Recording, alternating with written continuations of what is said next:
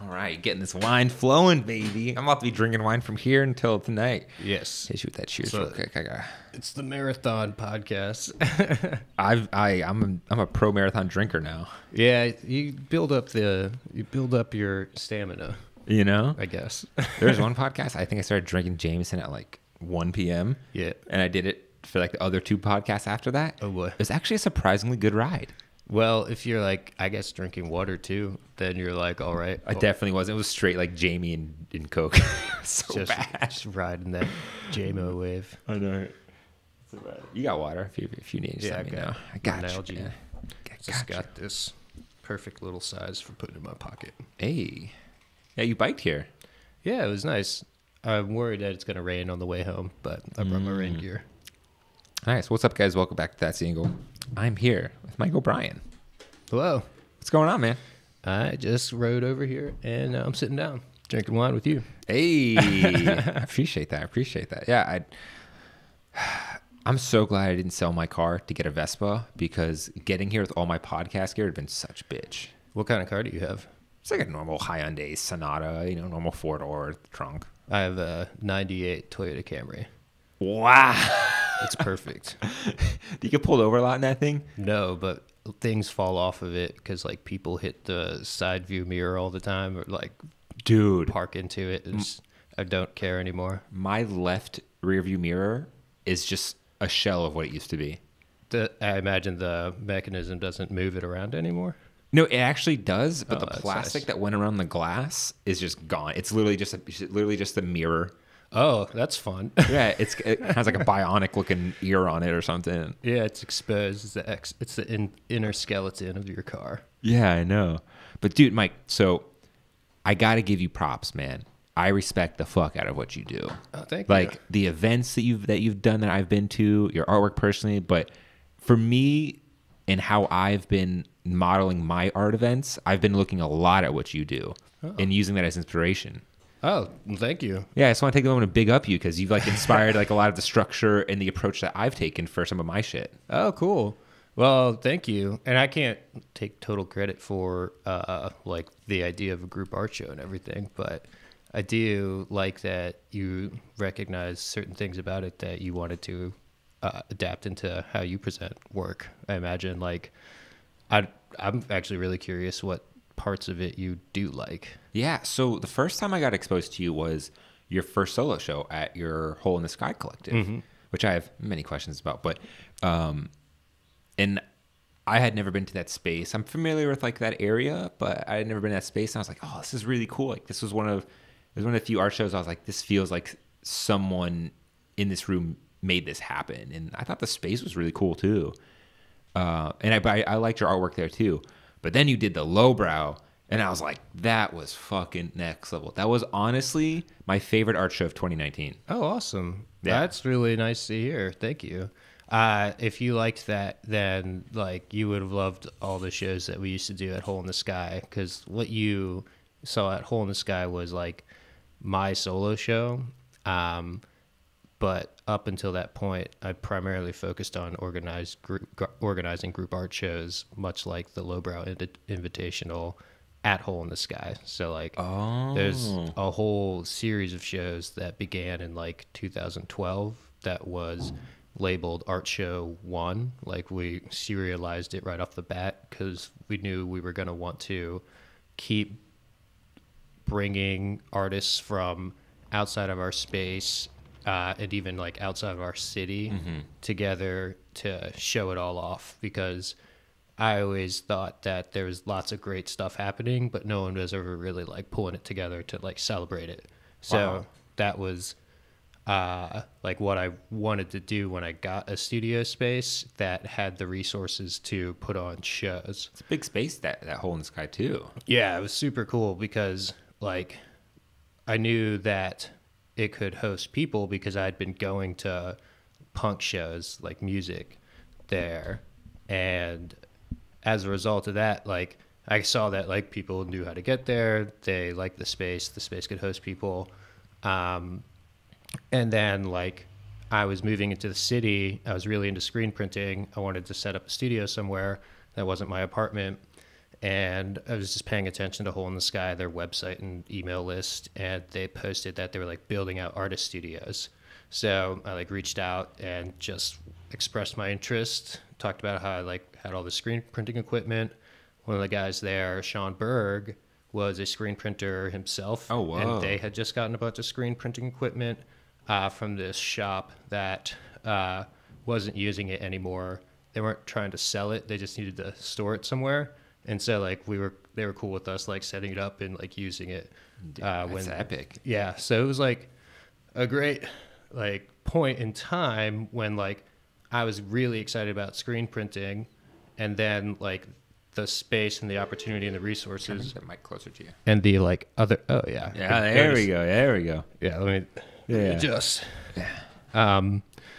The like the space, the people, and the resources were all coming together, and so like I moved in to have a studio there. I didn't move in to live. I just like got one of these studio spaces, and that allowed me to help build out the screen printing like booth area for like the things you really need are like a washout booth, like a dark room, and like an exposure unit to really properly do screen printing, and then like a table to print on, and like I had a vacuum table that it made.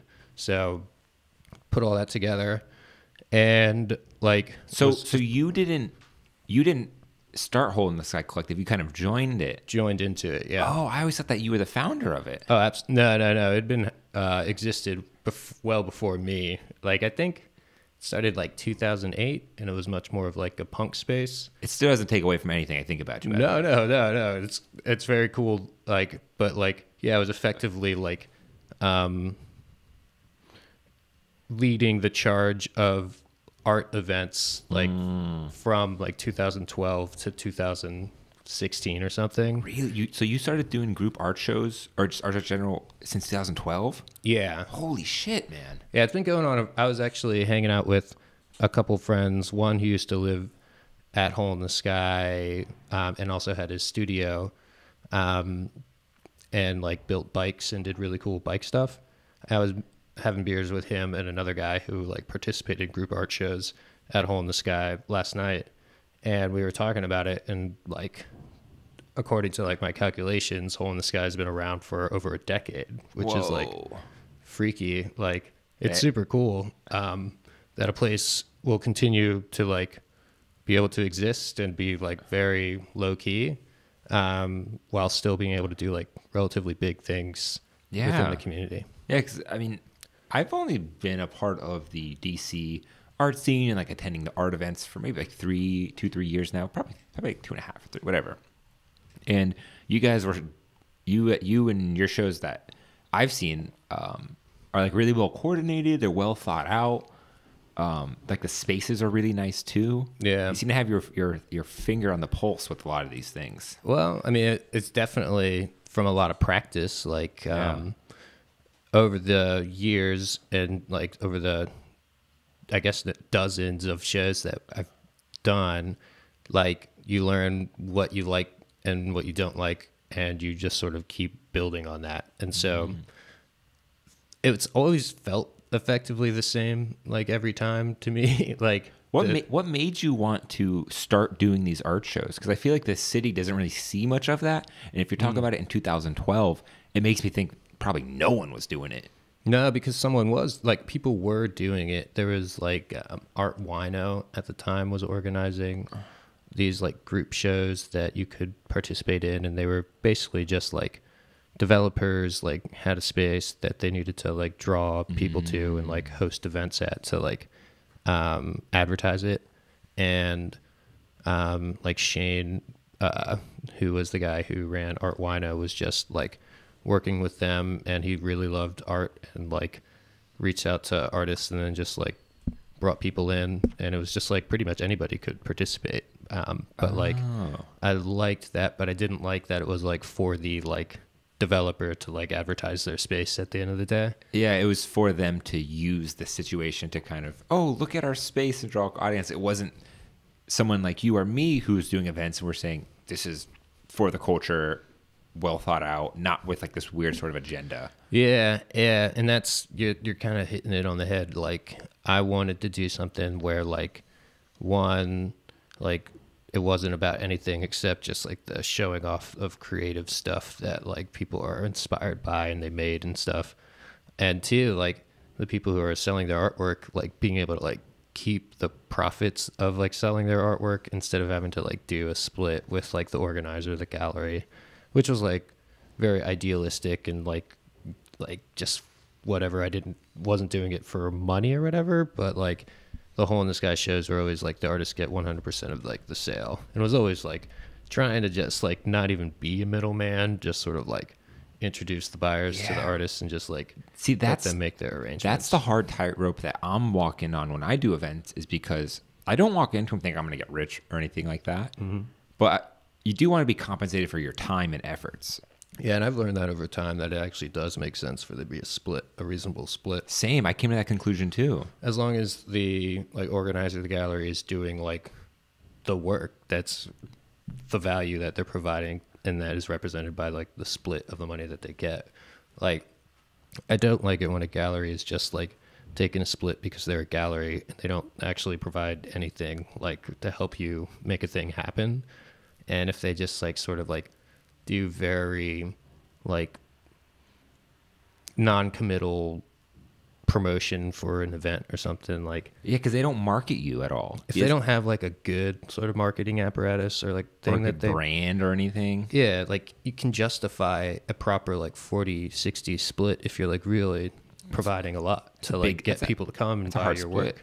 Yeah, but like I don't know, some people would just like treat it too casually or like don't express. I think it would make more sense if galleries and organizers just like clarified like more like what the split sort of like covers, like rather than just having it be like an umbrella, like gallery takes commission, make it be a little like sort of educate people a little bit more, because like not everybody understands why that is. Yeah, and the problem with the galleries is that they don't necessarily have a brand most of the time. Like something that you've built, that Hole in the Sky Collective has built, is you've built a brand of successful shows, fun, engaging things. So someone might not know the artist, but they know you. They know Hole in the Sky. They know the space. Like, oh, well, whoever this is, it might be tight. Let me just go anyways.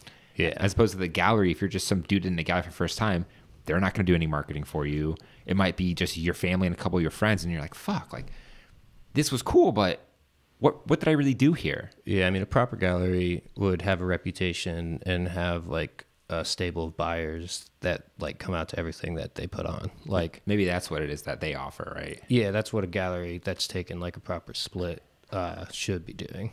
Like, because if they're doing that, then they're making it happen. Yeah. Like, but if they're not doing that, then they're not doing like 40% of it. Maybe they more like a 20 or like a 15 or 10. I don't know. But those like, shows suck. Yeah, I don't know. Not all of them, right? But the ones I've been to in DC, all of the like name brand galleries, they're like white wall. Yeah, I've never enjoyed the experience. When I go to, and I'm gonna point to Lowbrow, I fucking thought that was so cool, man. Like, yeah, it felt like a vibe. It was in a warehouse. It was great. The art was curated nicely. The vibe was curated nicely. Even just the layout of the experience was nice. You know, I paid attention to that. Most people probably don't, but I was like, the way you segmented it. Even if it's subconsciously there, like even if you don't notice it, but it's guiding your actions. Yeah. Like that's a success. Like the fact that you do notice it because you're a person who thinks about those things and like you appreciate it is like awesome. But like, yeah, I don't expect everyone to see it. No, because I did a show after you at the same spot for a collab for an exhibition for myself. It was just an exhibition that was called Create Your Fate. My buddy Trent Barr worked on it. It was just us. We collabed on all the pieces. And I took a lot of cues from your Lowbrow. I was like, oh, they set it up like this. They had people do this. And oh, they had this, the DJ was here and all this stuff. And so I was like, and when I was at your Lowbrow, I was like, damn, there was hundreds of people in there. Yeah. Well, anytime I'm setting up a show, the main thing that I do over and over again when it's like, as we're setting it up, is just like walk through it as if I was somebody who's experiencing it for the first time. And so directional signage and other types of cues that you put into the space to show people where the bathroom is, like show people where to buy artwork, where to engage like a sales representative basically, and like where the space is that like individual artists are selling their merch so that people understand they can engage directly with them, and also know that like if they have questions about the art, they're looking to meet the artist, there's a good chance they'll be over where the artists are hanging out. And also just trying to make myself visible as a person that's effectively like a docent, but like just like the main organizer of the show knows the most about all the artists who are involved in it and can direct anybody who has a question or just wants to meet the artist to them. And that's like the role I play during the show, is basically like host, docent. What do you mean docent? What does that mean? Docent's like the person at a museum or a gallery who okay. tells you like what's up, or like, hey, you ask for information. Okay. And so like you kind of try to serve as the like expert person, like the person in the video game who's sitting there, what do I do? Go there. Yeah. And like they'll just give you background on like your situation, why you're here. I love the merch table thing you did there too, because that's something I think every artist should have, is other different merchandise in their artwork. Yeah. And the fact that you gave them each a space, I was like, oh, that's really nice. Well, that's totally modeled off of just going to punk shows and other like concerts where bands like they have multiple revenue streams at their shows. Like the primary one is the ticket sales, but there's only so many tickets you can sell, but like you can make more money in a night by just having like merchandise that you can sell. And so it's also another touch point to like engage with the artist, especially if they're selling their stuff directly. And so like visual art has the same capacity and the same like kind of fandom that is generated like in the people who come. And like, so basically if I had to like distill it down, a lot of the like inspiration for how the Hole in the Sky shows and like the Lowbrow Invitational is structured, like the ways that you experience it, are based on like my experiences going to like shows at Black Cat or like DC9 or makes sense. Any like houses and stuff like that.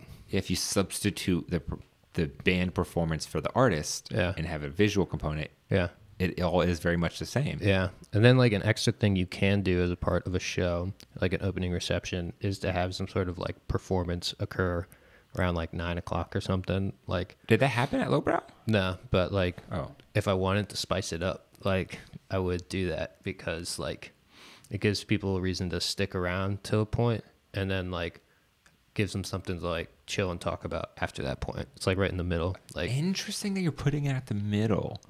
Yeah. I mean, the Hole in the Sky shows, we started out doing them like 7 o'clock to 11 o'clock, and they would just get so crowded that we just pushed up the start time to like 5 o'clock to go to 5 to 11, because there's different types of people who want to experience art in different types of ways. Yeah. And so like your 5 to 7 o'clock crowd are like your early birds, like who they got plans or something, and they don't want to be around a fuck ton of people. They actually want to like see the art and like experience it in their own time. I remember that, because like after a certain point, like the Hole in the Sky is much smaller than like the Lowbrow Invitational was at the Cheshire, so it's like huge, giant warehouse. And then my Thundershark show was much smaller because it's just like a single solo person rather than like a group show. Kind of like a group show, every artist you can kind of just like assume that 10 people want to come see their thing.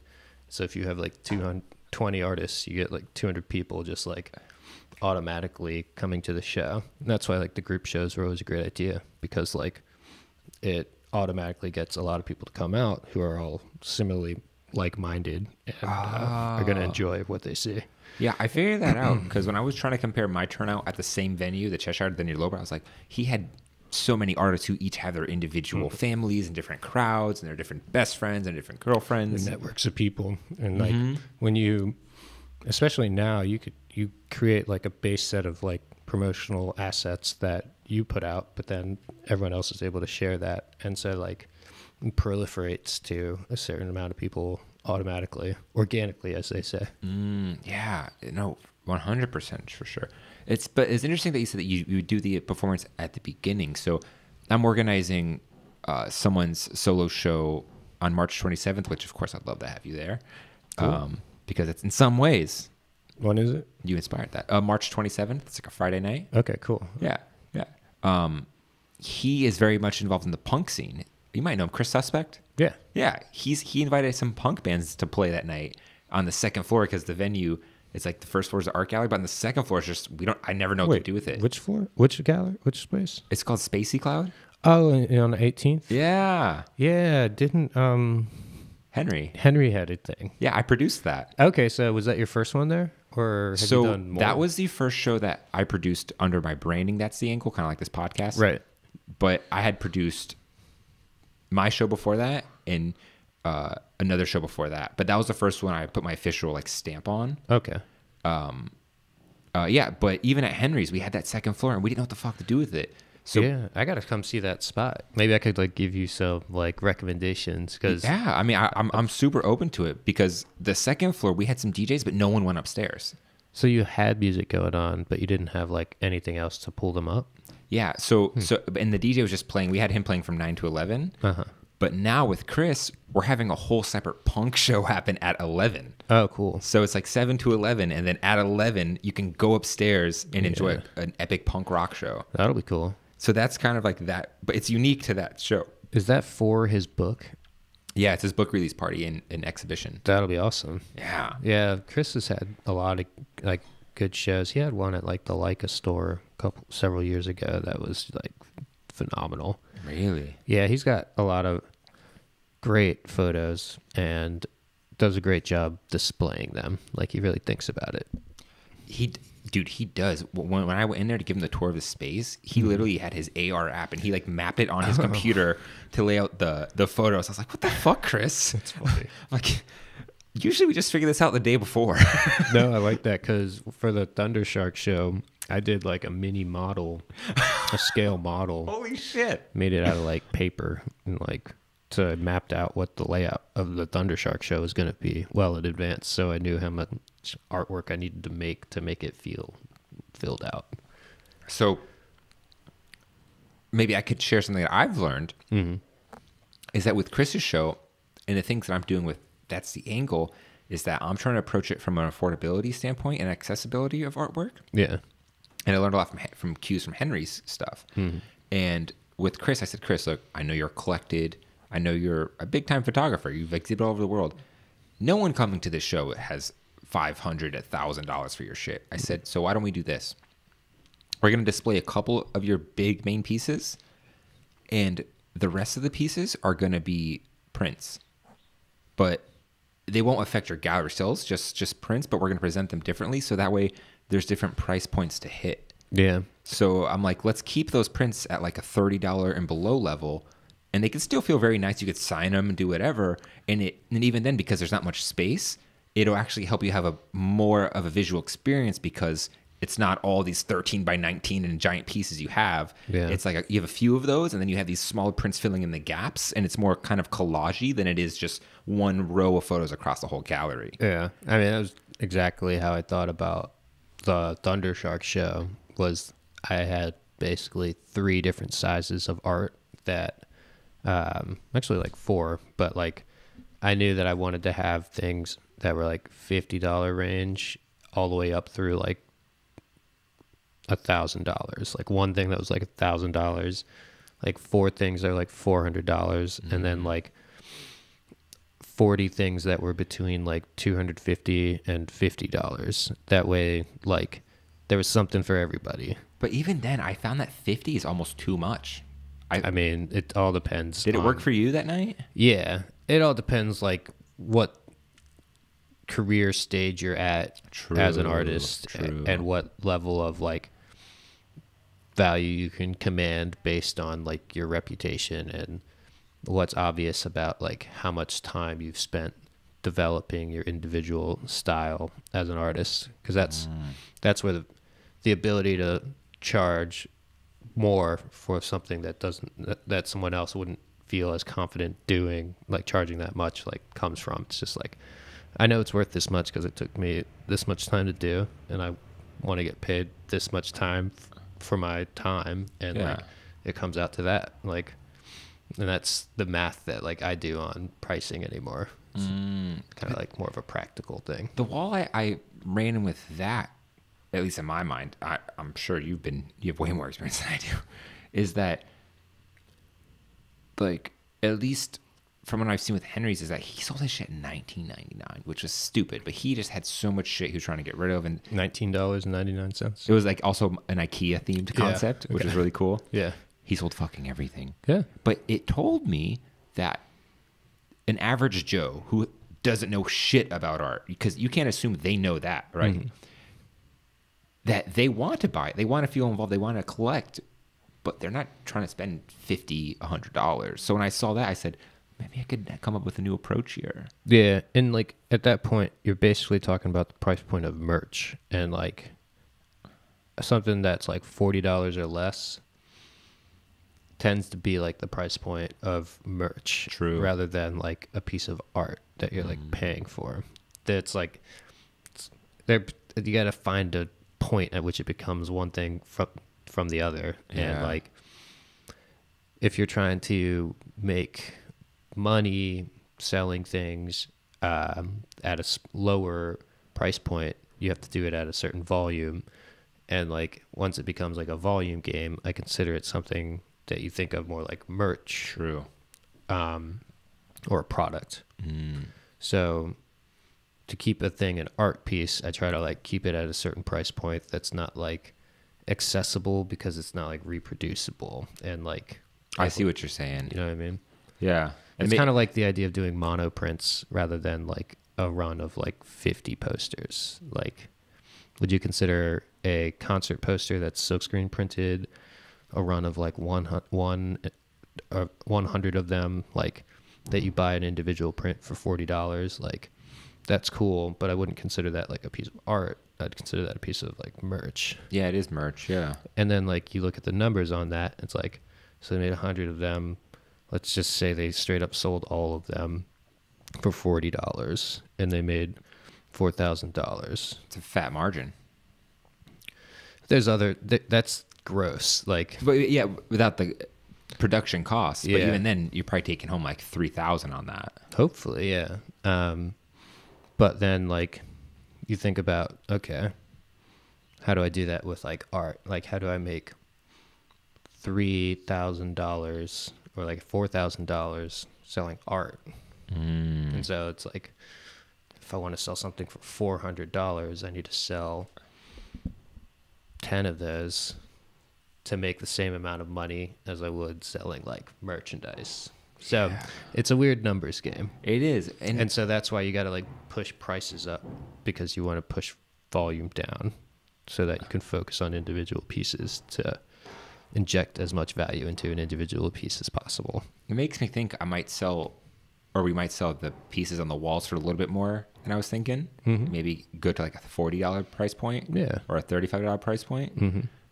But then like something I'm helping Chris with is I'm working with to develop like custom merch for that night. Yeah. Whether it's like shirts or buttons and stuff like that, because anyone that I'm associating with, I want to make sure like they're rounded for that show. Yeah. You know, so we're working with like Chris Cardi, homie of mine, who's a local designer, and he's kind of helping to collaborate and take care of that. That's good. Yeah. It's I mean, it's the numbers game on art, and like at this level in particular is like daunting. And I've never found a way to make it like a living like wage type situation. So what do you mean, dude? You crushed it at Lowbrow, dude. I know you made a lot of money at Lowbrow. I mean, but then if I'm trying to like make a certain like living, and I have to do a Lowbrow Invitational like every month, like to like make that kind of living, and then have to treat it more like a real business instead of just like a fun side project, which who knows, maybe that is a good idea to like try to pursue that. Maybe that is like a thing that I'm well positioned to do.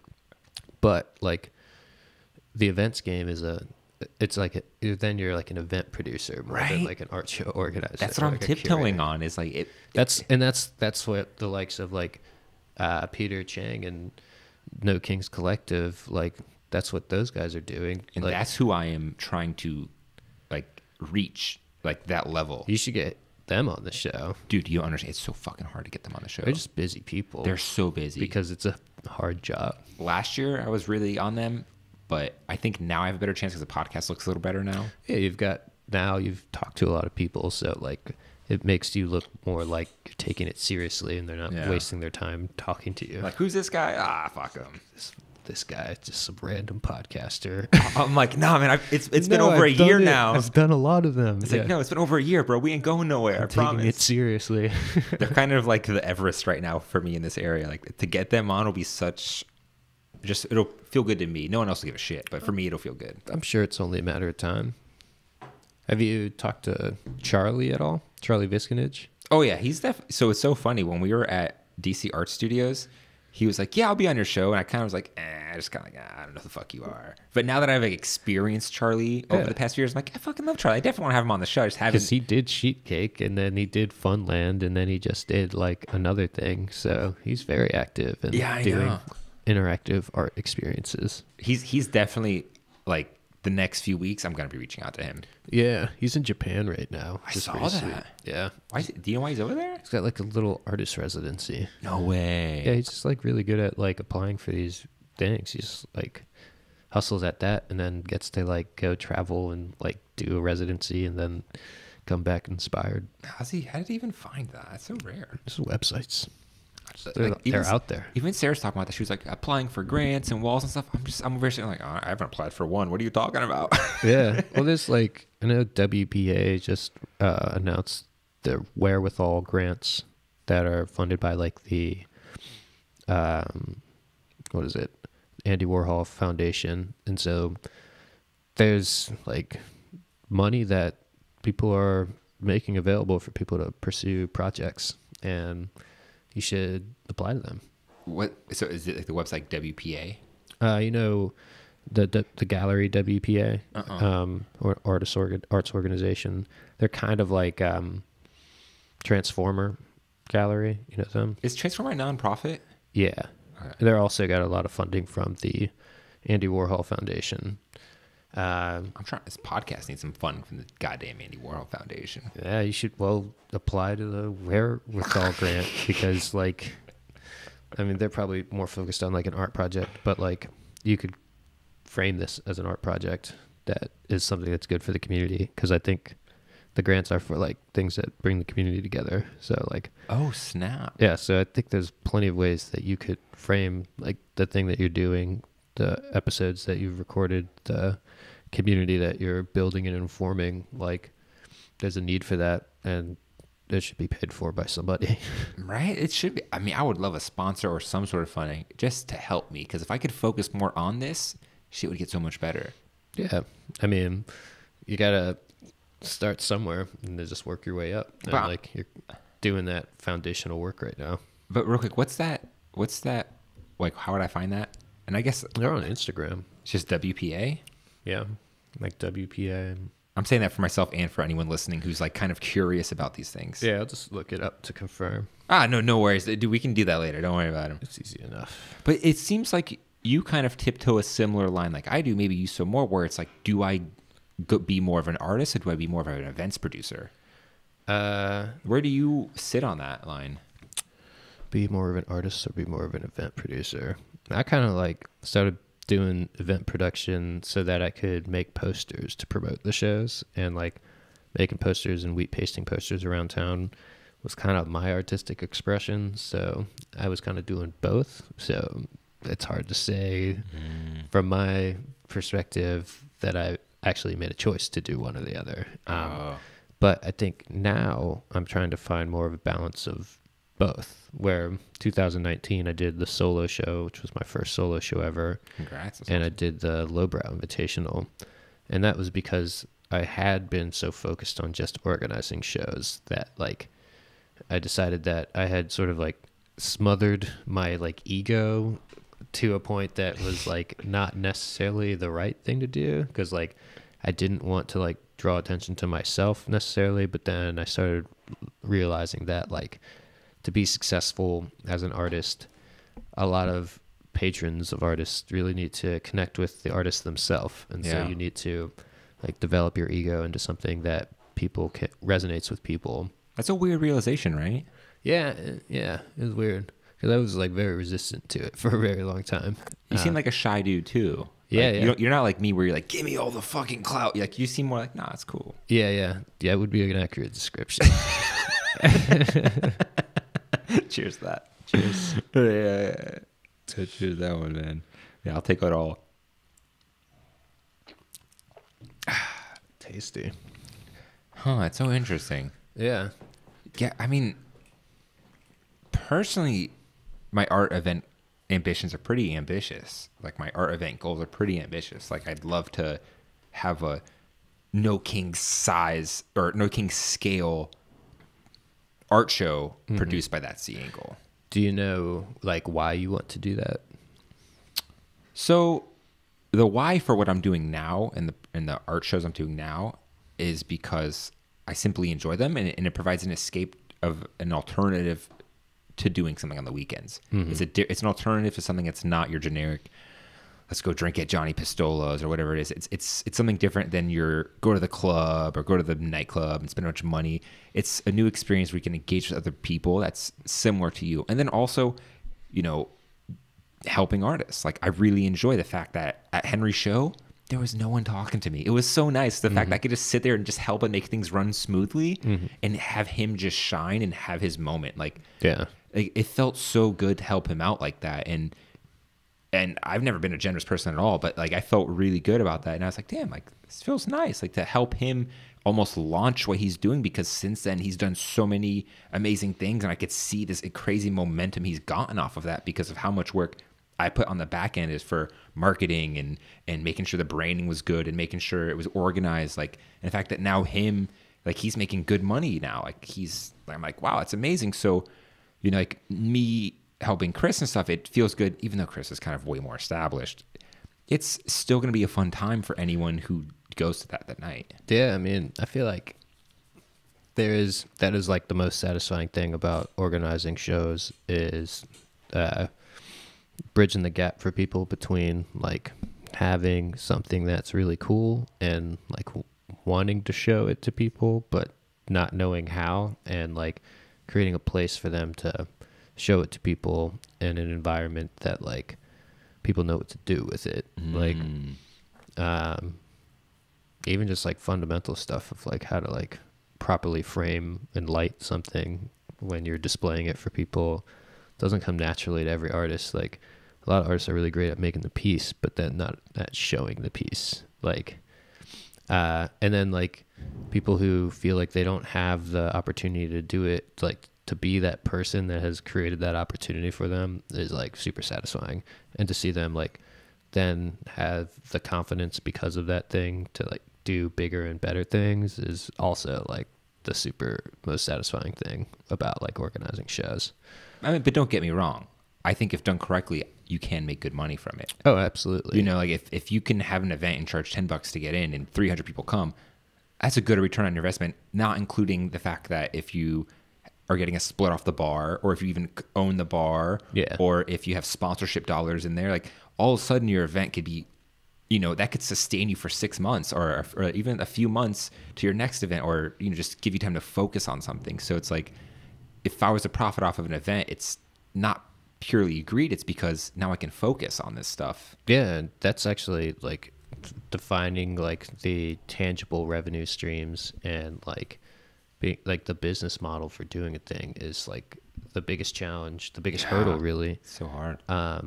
And like there are certain variables that are easier to come by than others. Like the space in which to like put on a show is like the biggest variable, and like the Space cost is associated everything. with that is like that automatically there can just sort of like take half of everything that would be like earned from doing a show, because it's like the space really is the most important thing. Dude, it is. It's finding like the ideal space. Yeah. Which is why the Cheshire was so perfect, because I'm sure you went with the model that was just pay the $1,000 and have Yeah. the night. Yeah. It was so much. It was obvious that was a better choice. I don't remember what the other option was, like a split or like some weird shit. It was a split where you get like 30% of the ticket sales, you get no bar sales, and they take a cut of your art sales. It was Yeah. pretty much like a low investment if you aren't really established kind of thing. Yeah. Yeah. Working with them was an interesting journey, because didn't really have their terms like really well defined, and they were kind of just like defining them as we like continued.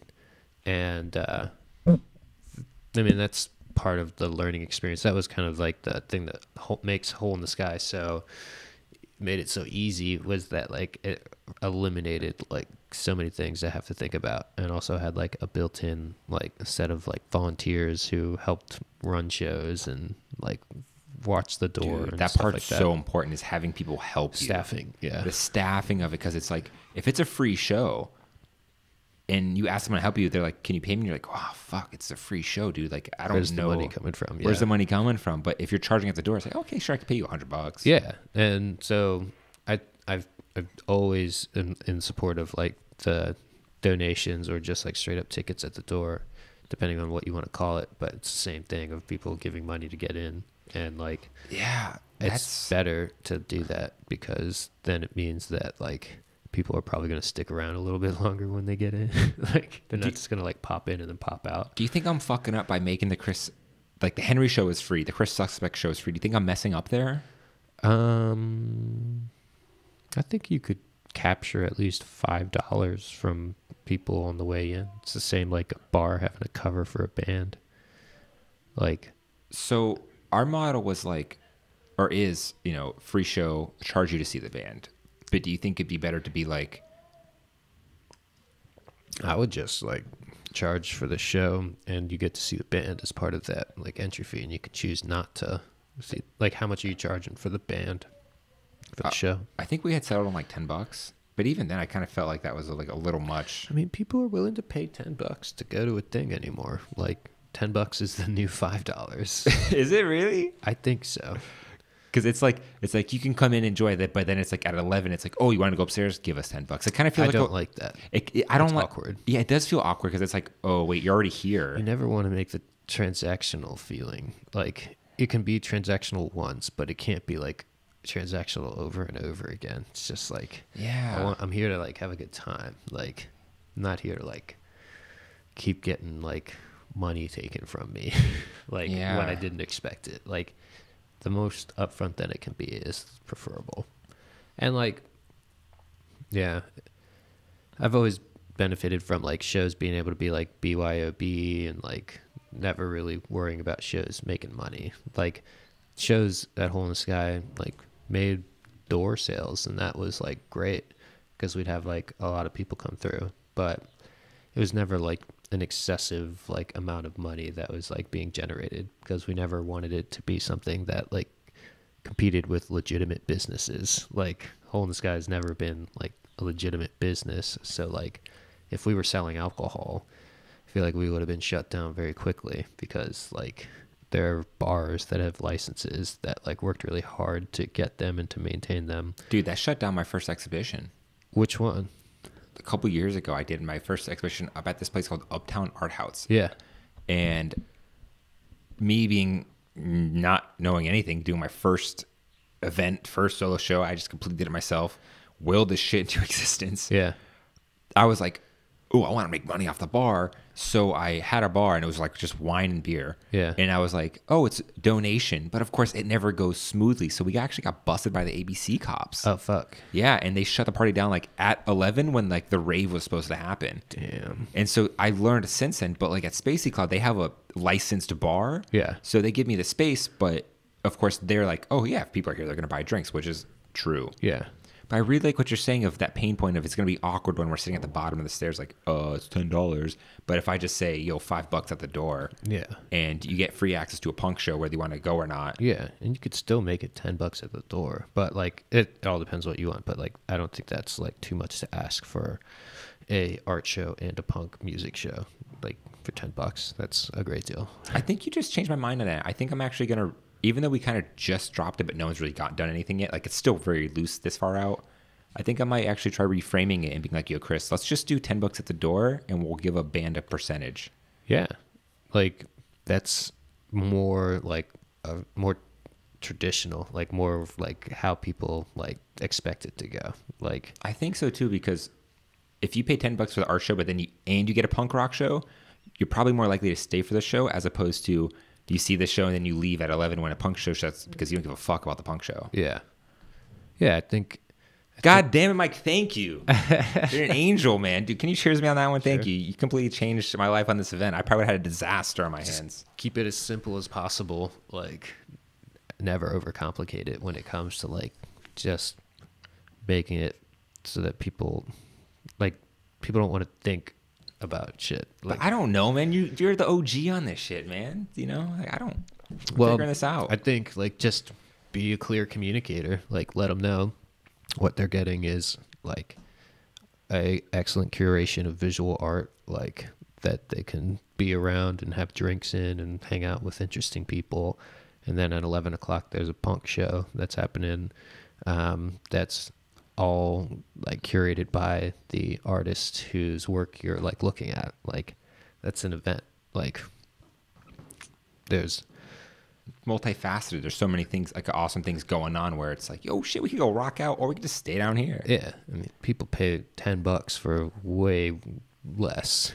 You know? You're right. Like, you're so right. Like, if you get a show and you get an amazing art show and a punk show on the, like, that seems, yeah, you're right. Yeah. And it'd be cool if like the bar would have some kind of like drink special or something. Oh, of course. Yeah. And then that just farther like makes the cost of admission make sense. Well, that's why the venue like loves me so much, because they're like, oh my God, we did so well at your Henry show. Yeah, you get people in on like a dead night. Like, what day of the week is it going to be? Friday. Oh, it's not dead night, but like maybe they don't usually draw people on a Friday. Like, well, it's not packed to the walls exactly on a Friday night for them. That's why any place has like a venue or like poke or like trivia or like shit, like to get people to come in and have drinks, like a reason to be there. That's not just that it's a bar. That's why that like that bar that always like transformed into some kind of like Game of Thrones thing or like Christmas bar in Shaw, like that's why they were doing that. It's because like, oh, it's different now, so like, oh, let's go see it. Oh, that bar that always rotates every season? Yeah. They crush it. There's always a line down the fucking block. Yeah, it did really well, but they're closed forever now. Wait, they are? The Miracle on 6th Street? The owner just like decided it wasn't worth it. They're like burned out on it. I think like they burned really hot because like, you know. Why would they quit that? That seems so successful. I think they were running out of like, they ran into issues with like copyright infringement on like major IP like Game of Thrones, and then they started doing like more generic things that just weren't as interesting to people because they didn't have the association with like a really cool like intellectual property that everyone knows. You know, I guess it's better just to go out while you're hot than go out being lame. Yeah. You know? Yeah, you don't want it to like all of a sudden just be like really pathetic and gross. They probably saw the trajectory and they were just like, let's pull out. It's done. That's smart. Yeah. Oh, interesting. Yeah, I had no idea what was going on with that. Every time I drive by it, which is literally every time I drive my car because it's down the street from me, I'm like, oh, I always think of the dates I went there and it was so fun.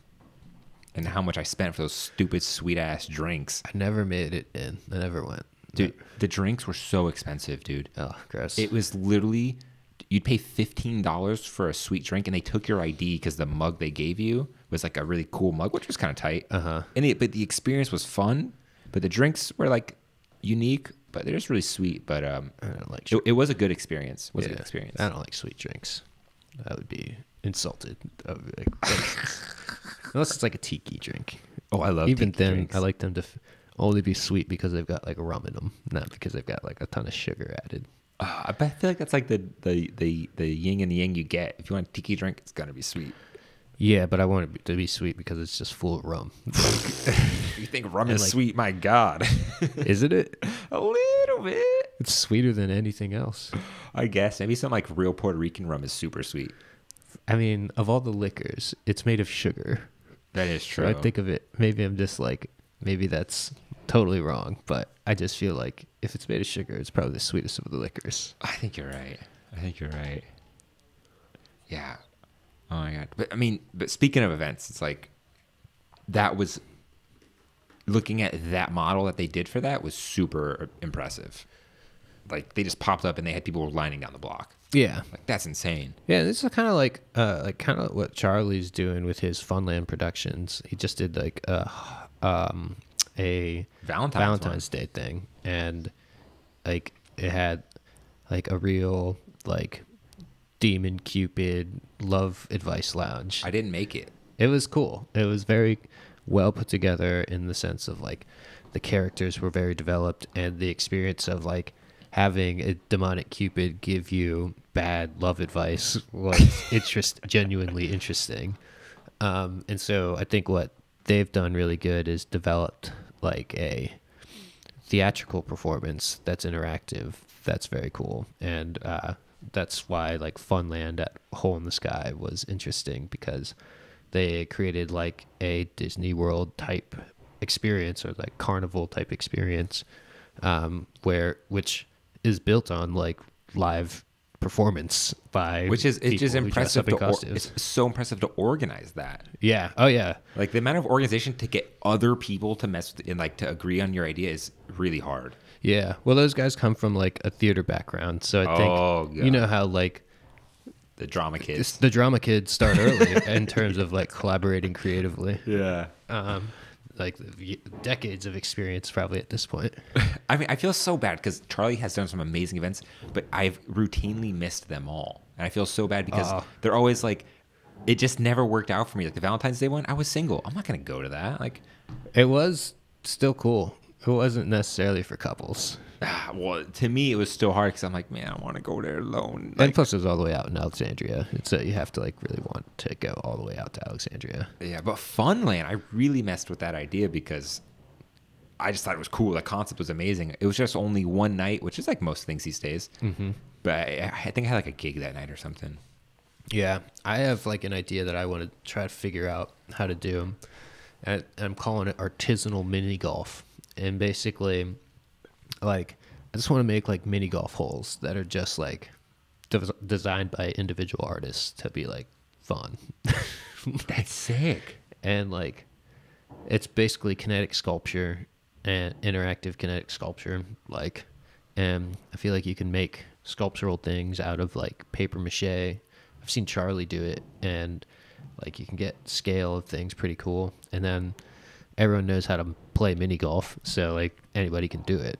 And I feel like there's tons of ways you can execute on it. I feel like the Cheshire would be a perfect place to like install an artisanal mini golf course. But that'd have to be for like a month. I know, like that's the problem, is like it kind of needs to start out as like a small scale proof of concept of like one hole, and like that's part of like a group art show where there's like tons of other stuff going on. That's and then so like cool. If people really like the artisanal mini golf, then figure out how to like expand the concept to include more artists and figure out how to make it work in a sense of like maybe it's not at a single venue, but maybe it's sort of distributed to like several venues that have like enough space within each of them to like tuck a like golf hole. But that makes me think of is, did you experience the Future of Sports exhibition that came through?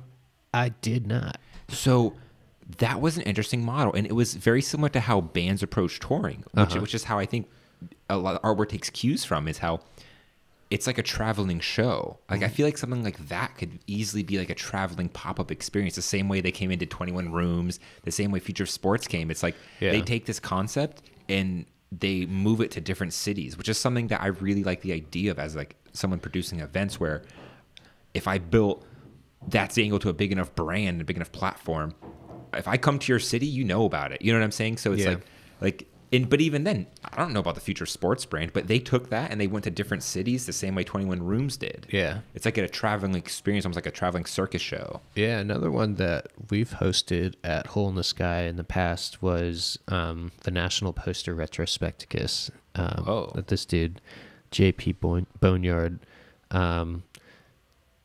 organized, and I think still organizes, but it was basically a traveling silkscreen poster show that he would have like 400 posters in like a like kit that he would just like travel around in a van with, and then in a single night like put all the posters up on the walls of like a gallery, and then like have a show, and then take it down the next day and travel off to the next city. That's cool. I love that. He like toured with it, and that was very inspiring to me, like early on when I was started organizing the Hole in the Sky art shows, because like I started organizing them, and then I saw like he was doing this cool thing, and then like I reached out to him about like doing it at Hole in the Sky, and it was like ended up happening. So Whoa. I mean, it's very much like how like punk bands set up their tours and shit like that. It's just like, but this was for visual art in a way that I hadn't really experienced a ton of,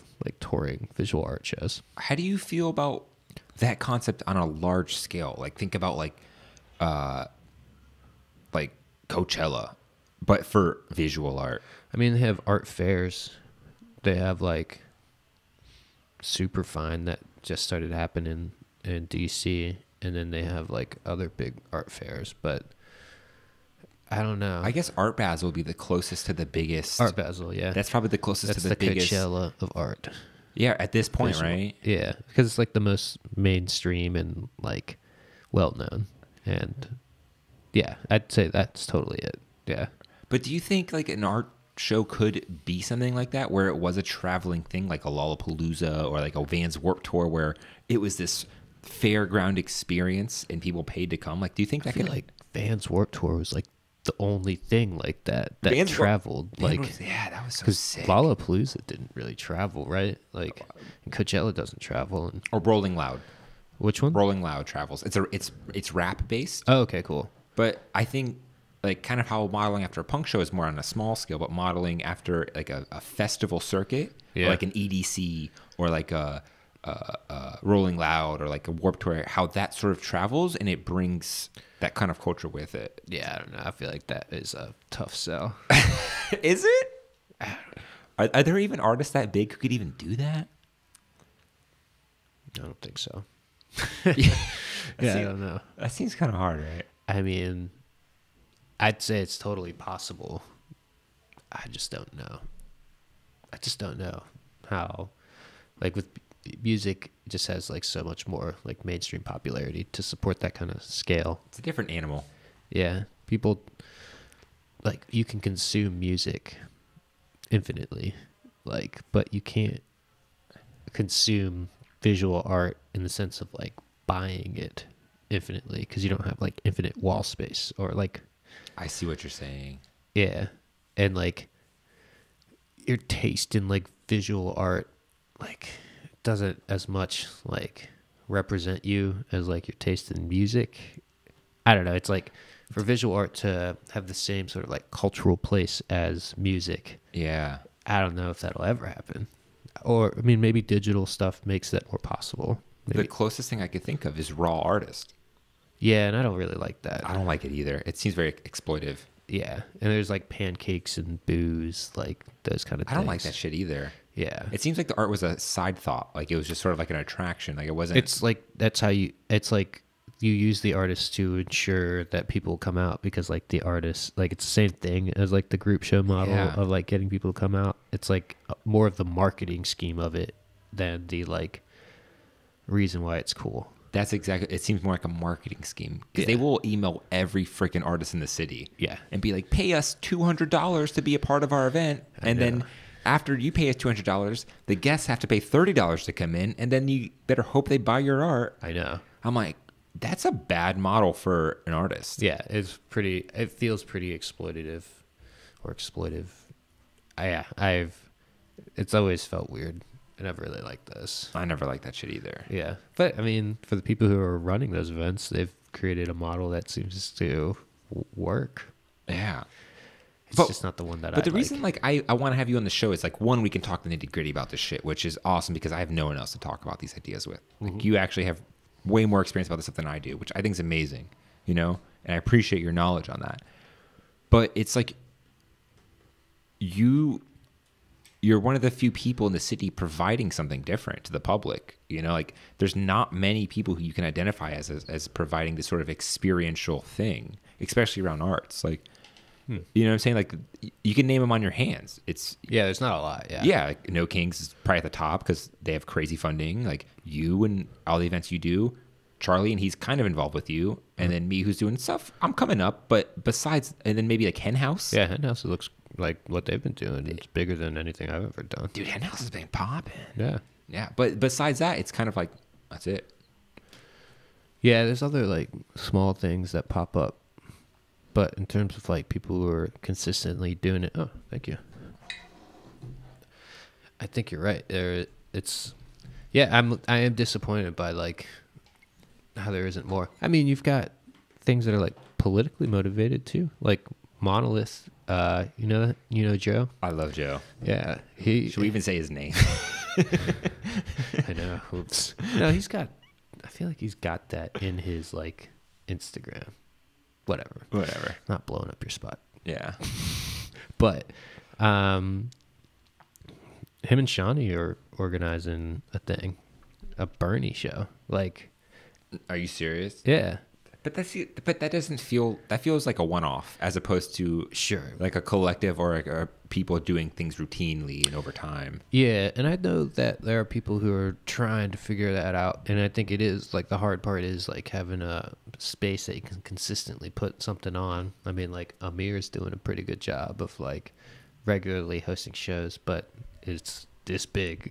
Like you can't like do huge things because you can fit like 10 people in here, and then like everyone just ends up having to spill out. Like, yeah, but that's his vibe. That's like the point. It's perfect for like this size thing, and then it's like, yeah, once you hit that like a level up where it needs to be a little bit bigger, there isn't like a lot of people organizing for that specifically. Yeah, it was cool. Like the Sheet Cake show, the fact that Slim's Diner, like Nick was able to like get the use of the space upstairs as like a gallery, because I thought it was actually like a really nice little space for like that size show, and I enjoyed it. Loved for more shows to have happened there, but it like burned out real quick. What? Like Slim's shut down, like the owners like closed it. It's literally just sitting there. Yeah, I drove by yesterday. I was like, oh, there was Sheet Cake. Yeah, it'd be cool if someone like made it so that like shows could still happen in that upstairs space. You know, I actually tried contacting those people like a year ago, and not to do a show, but to like have like a studio. And they threw some number at me. I was like, nope, peace out. I was like, all right, that's ridiculous. That's too bad. It's hard to find space. I'm trying to think of anything that I know about right now. Yeah, well, space. I think the Pack Social guys, the Cheshire. Yeah, are you familiar with what they're doing? What, they got new plans? I haven't been talking to them lately. Yeah, I mean, maybe I don't know how well you bonded with MA or Amy people, but they're essentially a startup. Like the Cheshire isn't really their spot. They're building this online platform for people to find venues, and they're like kind of activating through developers and different things. So, like you said, it's more approachable for people to do events. My only qualm with that is that how many people can actually have a successful event? Yeah. Like how many shitty events are you going to get before someone's like, oh, I had enough of this? Yeah, it's tricky. It's like real tricky, because to do a good event takes a lot of different variables like working out. It does. And like practice doing that. And I've been lucky enough that like a lot of the variables like automatically worked out, because like Hole in the Sky was the space where I was doing it. So a lot of those variables were like locked in. But like you still have to like think about a lot of things, and marketing is a huge part of it. And like it's actually the most important part of it. It is the most important part. Events. Like you could have a really fucking cool event that nobody comes to because like you just didn't let them know. And that happens all the time. Yeah. And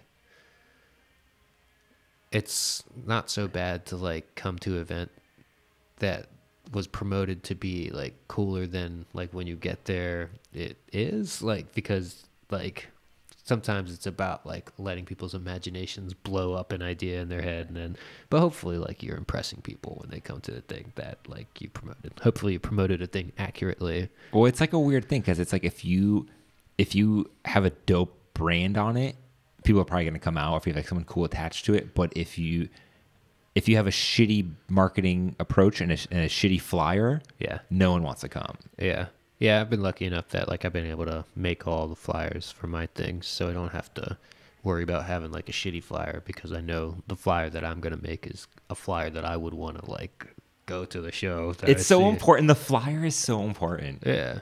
I mean, I'm always looking at flyers on bulletin boards and at coffee shops and stuff like that, just because that's how I get a sense for like the local sort of more underground culture, because that's just one of the avenues through which like they promote like the little things that they're doing to like-minded people. Ah, yeah.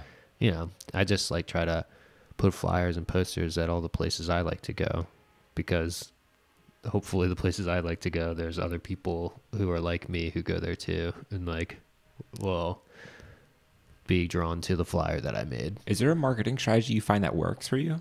Yeah, I mean, it's a combination of like the Hole in the Sky email list, which is just sort of like built up over time, but there's the like in the lead up to the show, even sort of start showing some initial sketches of the flyer just to build anticipation for the like official announcement of the show that's happening with like the actual flyer, and then continue to follow that up with like examples of things that people will see. Like, so that's all like the online strategy. And like, oh, so you actually drop like samples and ideas of what people might see? Yeah.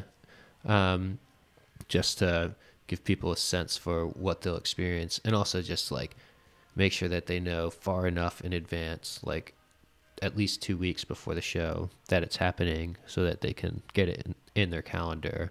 Yeah. But then like use that 2 week period to like really reinforce and remind up until the point of the show. It seems like 2 weeks out is the sweet spot. Yeah, anything you do before 2 weeks out, no one gives a fuck.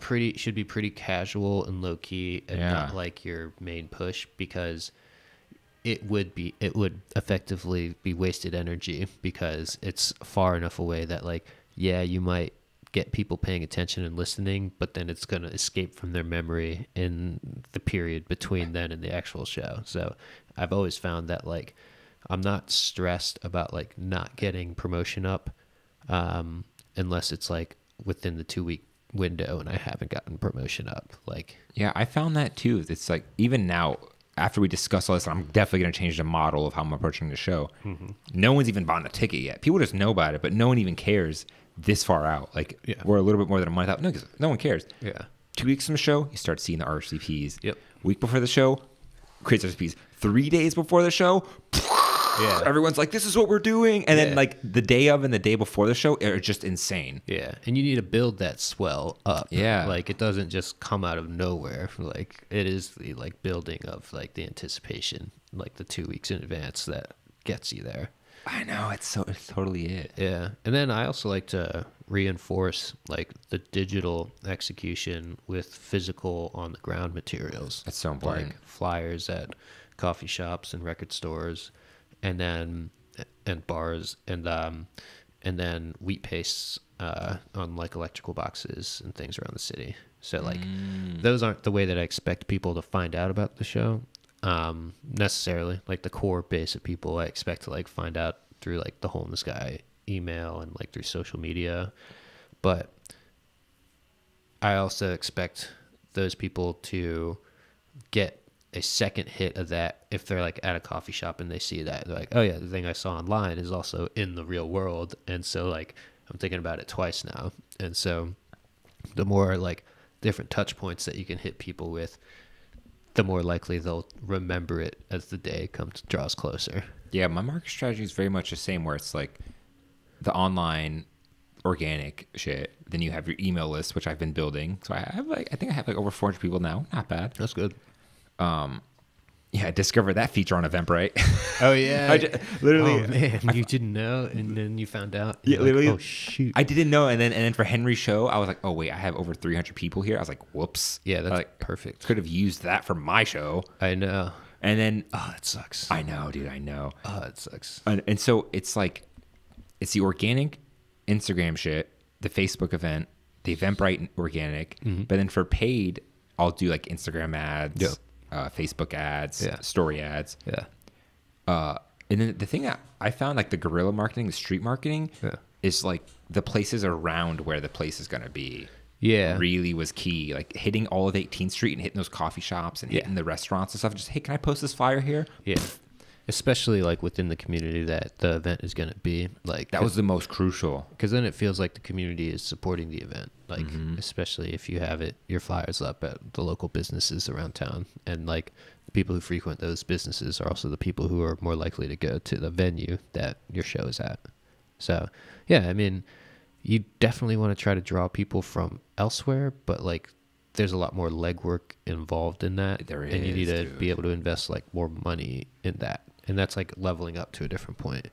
But like the like very affordable marketing strategies that like we've just talked about, anybody could do. And like those Facebook ads are like easy to do and not that expensive, and you can get good reach to people who you don't know. Like that's the most important part about it. And then like just making sure that you've got it on all the platforms where people share stuff, like Facebook and Eventbrite, because Eventbrite's great because it just like gets it in its listing, and so you just get more eyeballs on the Dude, thing. I need to say this before I forget it. You know what blew up Henry's event? What? We got picked up by Brightest Young Things. Yeah. Like getting picked up by the local mailing list and the event distributors, that was what put it over the edge. Oh yeah, 730 DC as well is a good one. It was picked up by 730 and it was picked up by BY Things. But did you put out like press releases to them, or did you like submit to their we submitted to 730, and I don't know how Henry got it picked up on Brightest Young Things. Because there's one way that you can like pay to be on the listing for Brightest Young Things, and then sometimes they'll just like preview your event. And like, no, we didn't pay them. Yeah, then like you just got picked up because they thought it was interesting.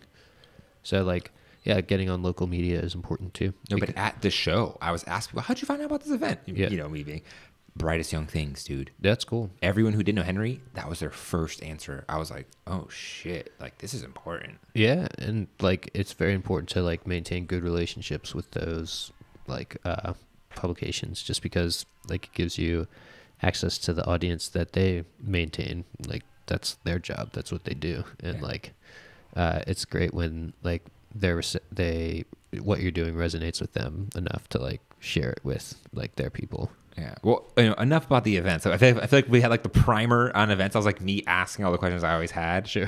Can we talk about you as an artist and the fact that you draw tattoo inspired shit but you don't give tattoos? Sure. How does that happen?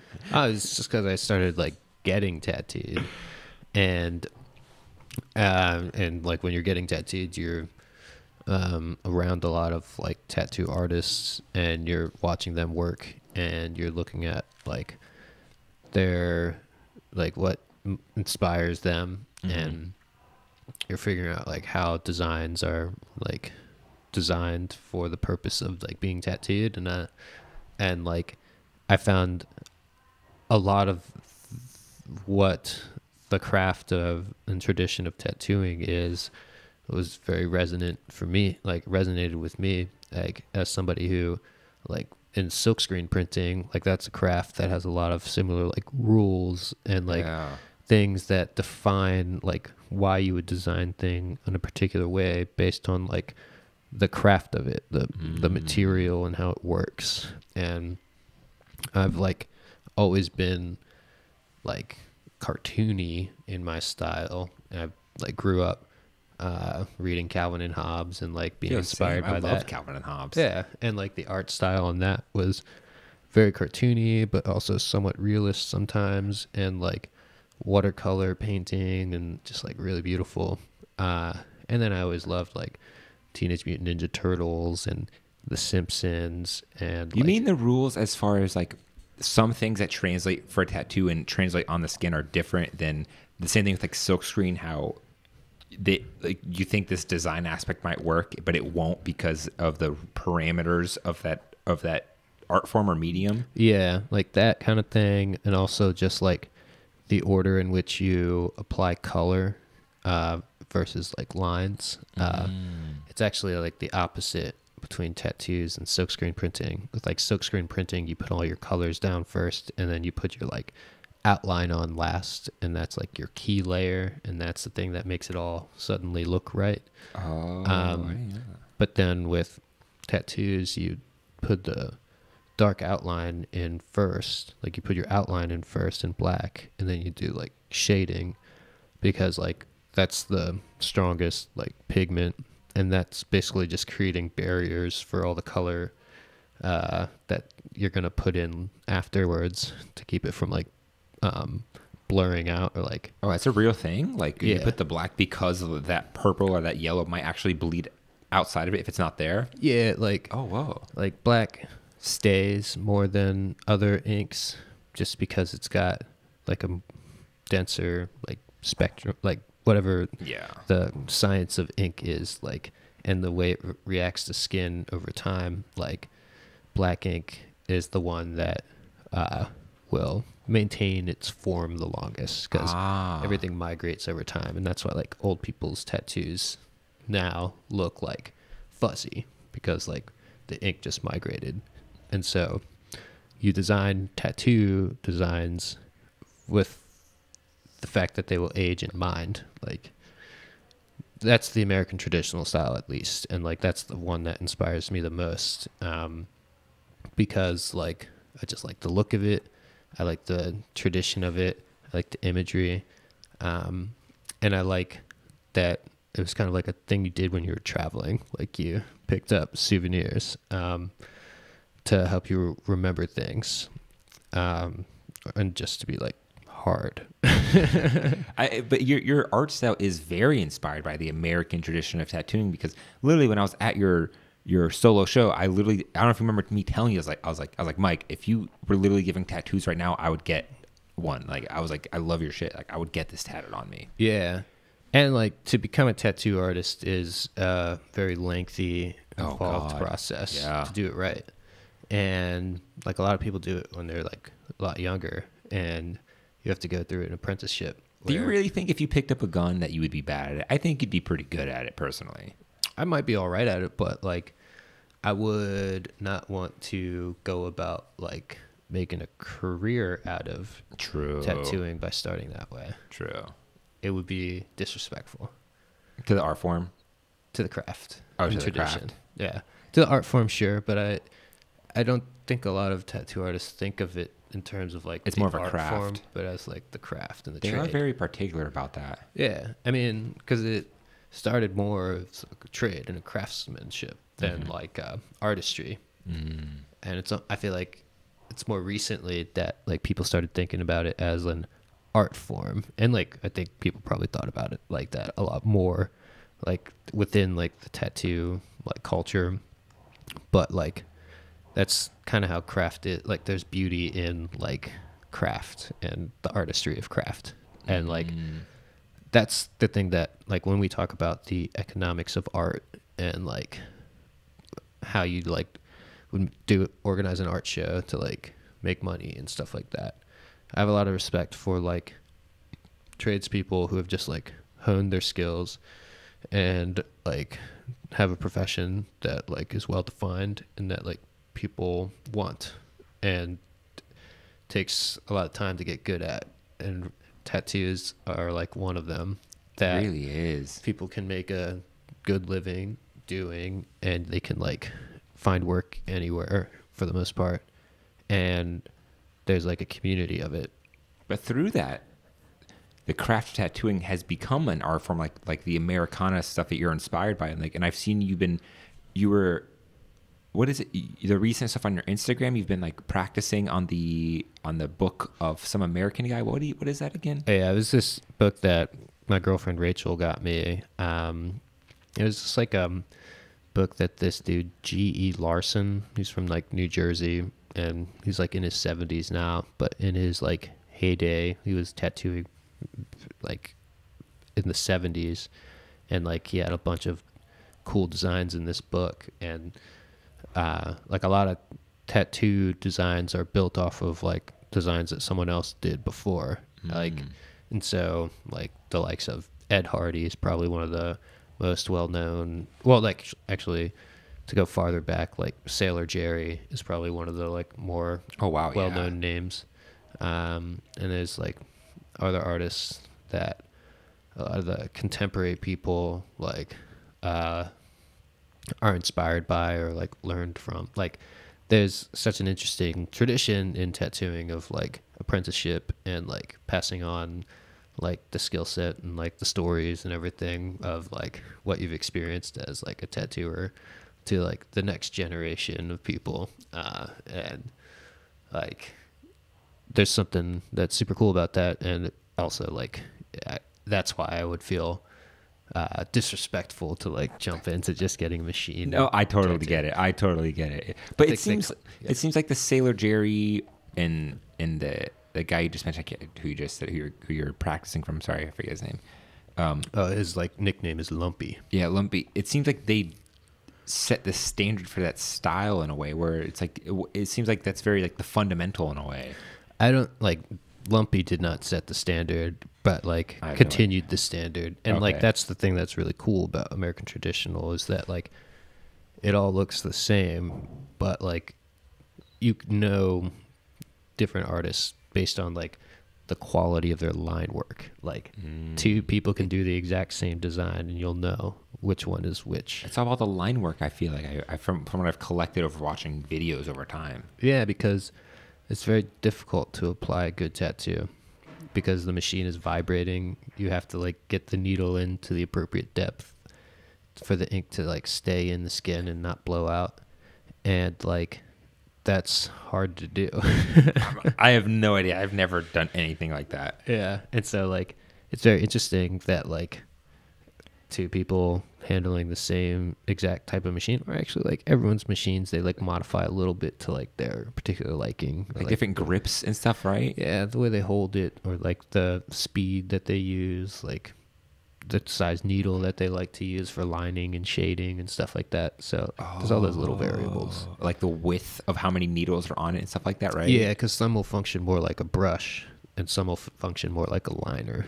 Oh, so almost like how you have differences in pens. Yeah. Like you might have a Sharpie, but they might have like a fine Sharpie. Then you might have like a square tip Sharpie. Yeah. And like for the flash sheets that artists will do, they'll watercolor paint. And so they'll use like a liner brush for the black outlines, but then they'll use like a like wash to do like black fades. And then they'll just use like a more of a fill brush for like colors. And so the like actual brushes kind of simulate the tattoo machine like needle experience when it comes to how you like apply the color and how you like move the machine. So like that's how you kind of practice your like designs, I think. This is all me learning just based on like what I've observed, not what someone has told me necessarily. Yeah, I mean, that's all we have to go by. I mean, unless you're actually giving them, that's different. But yeah. Look, I'll sign me up, dude. Sign me up, man. I'll get some shitty Americana tattoos by you any day, even if they probably look amazing. I'm there, dude. Yeah, I mean, I think it would be so cool to be able to do that. But I have to figure out the right way. To not be disrespectful. Yeah. I mean, if I wanted to do it, if I was going to do it, I would want to do it right. Do you actually see yourself doing it? I mean, it would be a very big career change, but it would be really... It's something that seems viable, like in a way that like is comforting, in a way that like other things that like I've worked in, like advertising and stuff, just feel like bullshit sometimes. You've worked in advertising? Yeah, that was like my main job for like the last several years. What happened? The shop closed down because they had corporate ownership. That's all like not interesting details. But I'm curious, like did you transition to being like a full-time artist, or like what's the situation there? Right now I'm just like on sabbatical, like post, like our shop got shut down and everyone got laid off. So I am currently technically laid off and unemployed, but getting severance. So it's kind of like, yeah, it's kind of like vacation. You can pay, dog. Yeah, it's like I never really took vacation when I was working, or like never really took extended vacations. So this is the first time I've had to like be on an extended vacation and not have to like do work for somebody, because like I'd worked long enough that like I like saved up money, and then like the severance also made it that like I was like getting a paycheck but not working, and like that's cool. That's fucking awesome. It is because I worked there for so long that Yeah. like it was based on like how long you'd worked there. So I got like a really better deal than most, just because that's how it works out. So are you like figuring out your next move right now? Yeah. Yeah. So like this last 2 months have been like a gestation period of just like not having any pressure to like accomplish anything in particular and just like exploring what I like and what I'm interested in. So, That's nice. yeah, I've been a lot less productive than I thought it would be, but it's also been like there's a lot of different things that I'm interested in. So the main reason why I haven't felt productive is because I haven't focused on like a single thing and just like gone for it. Because then I feel like the amount of like productivity would be more apparent and like clear, and it would like be more focused. But I haven't felt like nothing's really sort of like, I mean, I've been working on things and like on Instagram, I've been posting a lot of the like sketches I've been doing, but like none of that feels like quite right as like the next project that I want to do. But I'm like fooling around with making a font out of like my handwriting style, like doing some weird stuff with that. And then maybe just like learning some new skills, maybe trying to pick up some 3D and like maybe.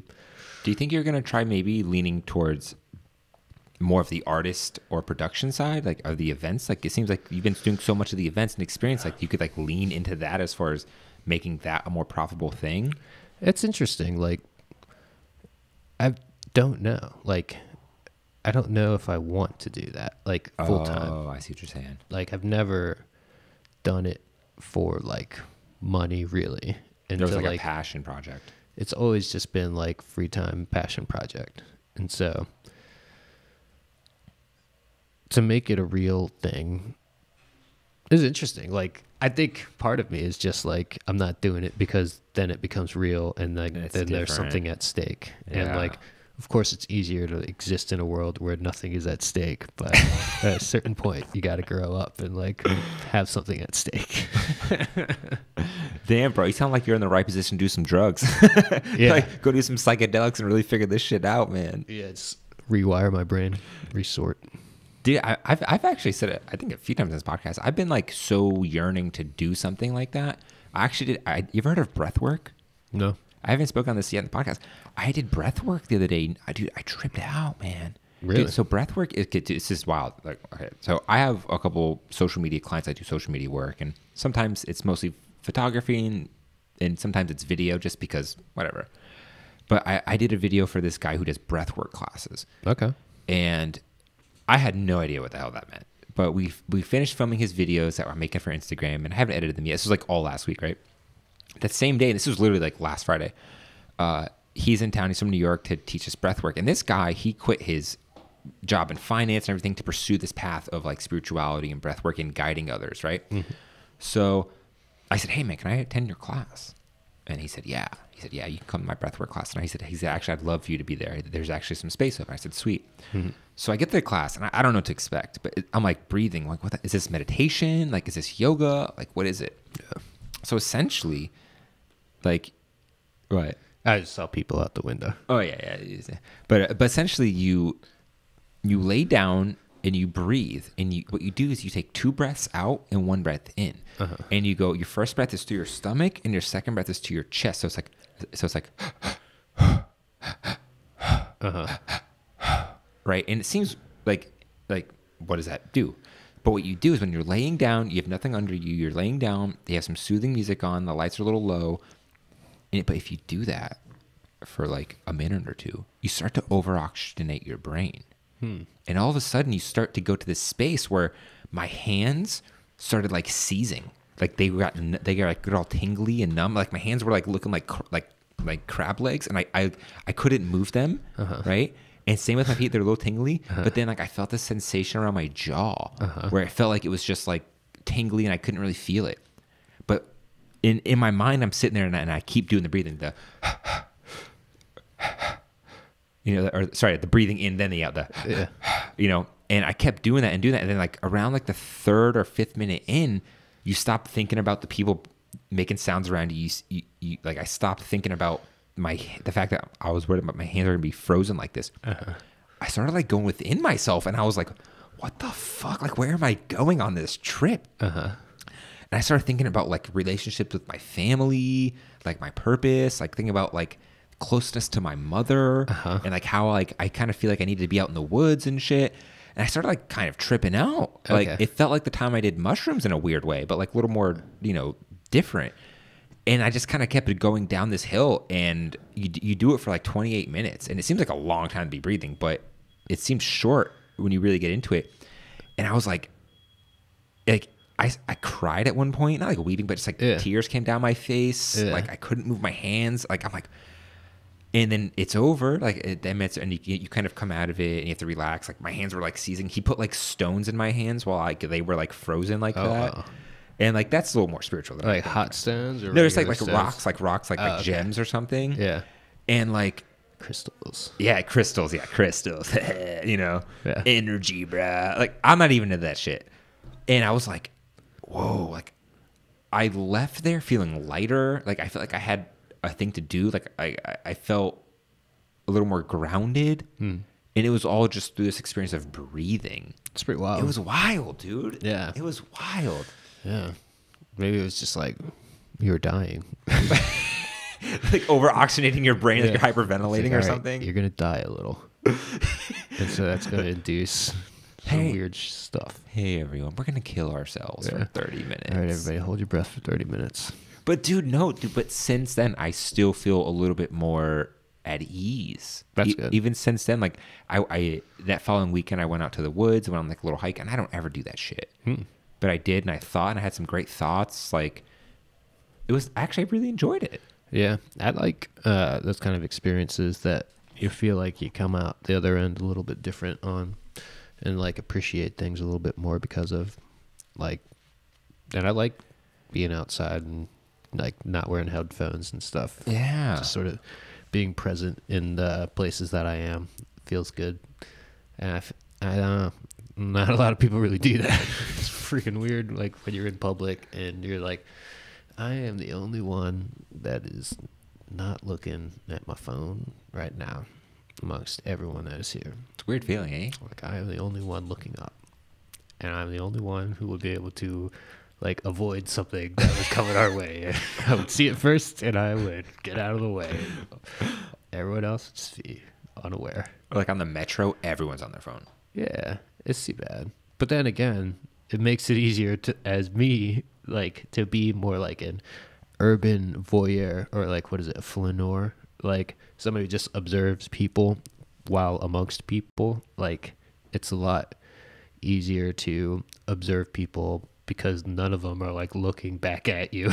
Yeah, right. Like now everyone's just looking at their phone and they won't like make that weird eye contact. Yeah, like I'm the only one looking around, and like the ratio of other people who are looking down is so low that like my eyes aren't going to like make contact with anybody. It's really interesting. That's really interesting. Cause I'm definitely one of those people who's looking at their phone. I'm like looking around and I'm listening to everything because it's right around me. Are you scared to wear headphones in public? Like you feel vulnerable? Yeah, I don't like wearing headphones in public. Like what we're wearing these cans, I would never wear this in public. I would never do that. The only time I would wear like earpods, like my AirPods, would be like when if I'm wearing a beanie, and I can like have my AirPods like under my beanie so that people can't see that I'm wearing AirPods. What do you wear? Like someone's gonna run up and steal them? No, I just like think it looks corny to like walk around wearing headphones. Dude, that's what all the kids do now. Like it's like a statement to have a earbud in, or AirPod. Sorry. Yeah, I don't know. I am not addicted to my technology in the way that I see other people as addicted to theirs. Like jealous. I don't have like any of my like notifications turned on, and I try to like just combat like this phone thing like affecting my like presence in place. Like this thing doesn't matter as much as like what's going on around me. How'd you get to that space? I don't know. you just like don't like that. Like you're. I hate like having to like respond to my phone. Oh, it is the true. Expectation that I would instantly react to someone pinging me. Like fucking be right next to me and I'll like give you my full attention. And then they have the expectation of you being there so quickly. All of that. No. Like, just because you can instantly reach me doesn't mean I have to instantly reach you back. Like, why should I have to move that fast for somebody else? That's so true. I don't like why? Like, it doesn't make any sense. It's because we're like in this instant gratification world where it's like if people are so used to you DM someone, they're gonna see it within 5 minutes and they're gonna respond. You know? Yeah, no one's got any patience. Right. And like, yeah, I feel that in myself where like there's like, why haven't they gotten back to me yet? But I've gotten a lot more used to just like, well, first of all, I've established with like all the people who I communicate with a pattern of not responding immediately to them unless it's urgent. Damn, your girl must get really upset. I live with her. Okay, that's different then. Yeah. And she's also someone who it. like, if it's urgent, like I'll be like, yeah, I get it. Yeah, it's a difference. It's a difference. Yeah, it is. Than strangers on Instagram. Yeah, it's like anybody. Like, yeah, there's levels to it. Yeah, you have to understand your priorities. Yeah. Dude, no, I feel you, dude. So I turned off my Instagram notifications a couple months ago, but you probably know it's even worse. What? Now I'm like, instead of checking for notifications, because I was like, why the fuck do I care if I'm getting a notification of a like? That's so stupid. Yeah. I don't. Yeah. I turned all that off, so I don't even care if someone. I don't even get a notification if someone DMs me. Nothing. Yeah. But now I'll go on Instagram being like, did someone DM me? Like, yeah. I'm so the person you hate. I am literally that person. Yeah, but at least it like you have like put it in its own little space a little bit more instead of allowing it to constantly chip away at like your personal space. That's very true. Because like that's what you want to do on Instagram is see what's up. And like, but you've made it so that you only have to do that when you open Instagram, not like when it's closed and like you're not trying to look at it. Like, dude, now that I think about it, I haven't felt the phantom vibrate in forever. Yeah, I completely forgot about that concept. Yeah, I've turned off like even that like that little number badge on icons. Like, I don't want to like see like even like, oh, there's this many things that require your attention. Like, what do you mean the number badge on icons? You know, the little red dot. Oh, I hate that shit. Yeah, which it can be like an ego boost if like you post something and then you see like a cool number like on that thing, but it's just like another form of notification, like gratification from not being inside of the app that's coming at you and trying to draw you in. I've been loving the no likes view on my Instagram. I don't know if I've been on Instagram and realized that was happening. I don't know if you didn't know that? I don't know if mine does that right now. I think the older accounts, some of them still show, or it shows you the amount of likes, but I know when I made That's the Angle account, yeah, it doesn't show how many people, like when I'm on that account and looking at even my account, other people's accounts, I can't see how many likes. It just says like this person's name and others have liked the account. No, like it's no longer like 54 likes. Wait, no, I'm still seeing like how many likes other people's stuff has gotten. Oh, man. But that's the thing, right? It's like now it's not, you don't see how many likes someone else's stuff has gotten. You just like it or you don't and move on, right? Yeah. I guess maybe I'm just... Dude, I honestly think like in the future, they're going to get rid of like that public knowledge of views and likes and stuff. Like, I think comments will always be a thing, but you ever think about on like a web page, they never let you see how many people visited that web page, right? But on YouTube, they let you see. They used to. Like, really? Or that used to be a feature of like early internet was like the number of visitors. But like, the public, that that counter. It would be like a counter at the bottom of the But websites. now, like, no websites have that, but on my YouTube video, I'm gonna see 17 people viewed this, and then the public sees 17 people view this, and then they determine the value of this conversation off of that. Yeah, I kind of hate that when I think about it. Yeah, I mean that's kind of like that's the thing about platforms that are built on like content creators is that like it kind of has to figure out a way to quantify things for people. I don't know why. Like you see the value in the number or something, like, oh, it has 500,000 views, it must be valuable. Yeah, it must have relevance to me. Yeah, that's a identifier of like quality on the internet or like something like that. Right. But there are other ways to accomplish that too. And like the internet is changing in very interesting ways now. And who knows what it'll look like 5 years from now. Well, I think because of how the infancy of the internet, it's like we're realizing that this actually has mental impact on people. The fact that you can measure these direct things and that people are validating their self-worth or measuring their self-worth off of these numbers. Yeah. When that doesn't necessarily let you know the actual quality of it. Yeah. It's a hard one. I mean, It's weird. Yeah. And it's only become so immediately accessible because of like the technology that we have right now. So true. But yeah, I think it should be very interesting, even like the next year or two, to see how things shake out. And also to see like how people will experience like the election, like through media that they experience. Because some people don't watch TV anymore. It's just like, I don't. yeah. And so like, where do you get your news? It's from shit people repost. It's from Twitter trending. It's from YouTube recommended. Uh-huh. Do you for me. read a newspaper? Like, No, I don't. Not at all. I read the New York Times because like I feel like I have to like have like a You think that like provides value to your life? yeah. Really? It's like the thing I read every day. Like when you wake up? Yeah. What do you like about that whole thing? It's like the most renowned journalistic institution of print journalism. More than the Washington Post? Yeah. Oh, wow. In terms of like a national newspaper, like the national coverage and global coverage is like the best. So it's worth it to me. Like I'm a subscriber, like just because I went to school for journalism and like, Oh, shit, you did? yeah, I went to University of Maryland and like worked on the school paper there at the Diamondback and did internships and learned about how to be a print journalist. So I have a real respect for the institution of journalism and the companies that are producing it, and I like to pay for it because I appreciate it. How do you feel now that that whole field is evolving to the sort of a more clickbaity, headline-driven thing? I mean, it's not good that that's the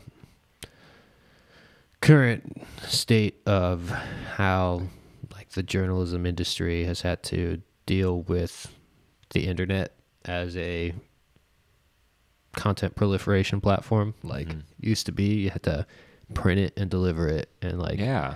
that was the bottom line. That it was pretty universal, and like there are different ways that people were doing that, but you still had to print it and deliver it. And now, like you don't have to print it to deliver it. Nope. Like, so there's a lot of different ways you can deliver it, and like there's a lot of different ways that you monetize that, and like the ways that we measure like the success of content are skewed based on the habits that people have when they engage with content on the internet.